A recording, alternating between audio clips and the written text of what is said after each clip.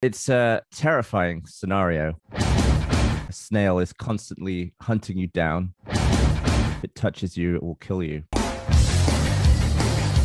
Hello, I am Gavin Free. I am responsible for the Slow-Mo Guys YouTube channel. I also work at Rooster Teeth, and apparently I invented this snail meme. It's a terrifying scenario where a snail is constantly hunting you down. If it touches you, it will kill you. But it's only moving at the speed of a snail. The original scenario came about because I was on a podcast with Bernie Burns, the founder of Rooster Teeth, and he was reading out some list about which animals kill the most humans. And it was like mosquitoes were number one. It was like hundreds of thousands of people a year. But somewhere in the middle, there was just said snails. It was like 10,000 people get killed by snails. And we just found that very funny. But it was actually because of a parasite that gets put into the water by these snails, and then people drink the water. So that was slightly less funny, but that just gave me a funny idea of like, what if the snails were the killers? It went from there. It was such a stupid discussion. I think it really annoyed Gus, who was one of the other people on the podcast. He was like, this is the dumbest hypothetical scenario I've ever heard. The dumbest hypothetical question ever.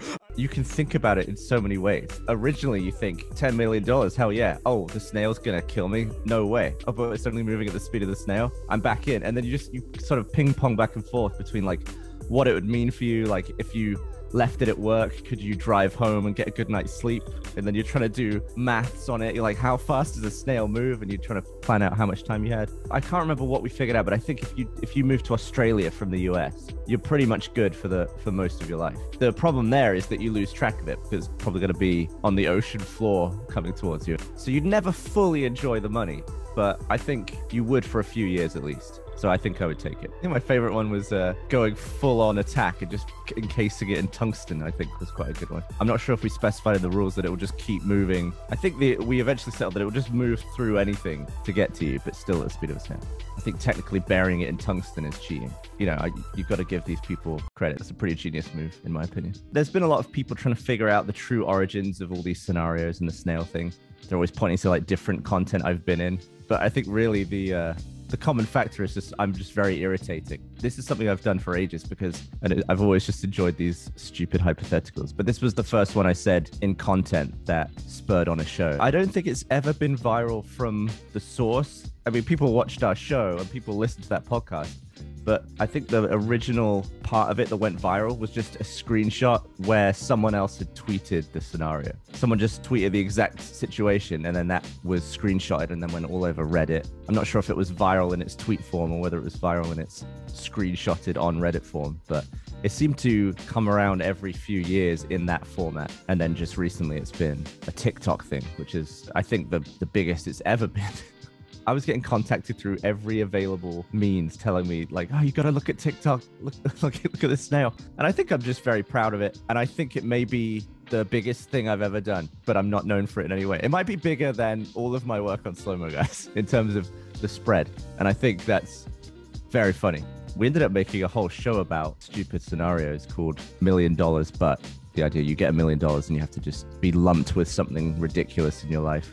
Is it worth it? Usually not. I liked one where it was you get $1 million, but every time you cut yourself, you accidentally cut yourself, all of your blood comes out. You don't die. You immediately get new blood as if it never happened, but you have an entire human body's worth of blood to clean up through that just shot out of the wound. I thought really like inconvenient stuff like that, stuff you're not in control of when it happens. There was also another one where every time you sneeze, you get randomly teleported somewhere else in the world. I don't think I would do that one. Just sneezing and suddenly you're thousands of miles away and you've got to get a flight home. Really inconvenient. With Slow-Mo Guys, I was contacting people in the film industry. I wanted to do work experience. I ended up meeting this guy in the UK who at the time had the only 2 phantoms in the country. So he was in very high demand. And he was from a film background. So he actually didn't have a lot of experience with computers and controlling stuff through that way. So he found me very useful because I was young and knew computers. But it was all fun stuff. And then I just thought this would make a brilliant YouTube channel. It's just something everyone can share because a lot of the time we just show subjects that everyone has seen 1 billion times at normal speed. So when you slow it down, it is genuinely interesting when you see that for the first time. You just see the world in a familiar world in a very different way. I think is always interesting. It's why time lapse is interesting too. And, like thermal cameras and stuff under a microscope. It's all stuff that it looks so weird, but it's still familiar in a way. I think that's why it works. And thankfully it blew up. It was the intent to have it blow up because I needed to qualify for this visa so I could work for Rooster Teeth. It ended up being successful enough that I kept going with it even after I moved to the US to work for Rooster Teeth. I've been doing the channel on my own for almost 2 years because of COVID. Dan lives in the UK. The border for British tourists to come to the US has been closed for like 600 days now, I think. We'll be hitting it hard again when he's back. Thank you very much if you've been involved in the spread of this snail meme. Now make sure you quickly forget about it so it can come back in 5 years.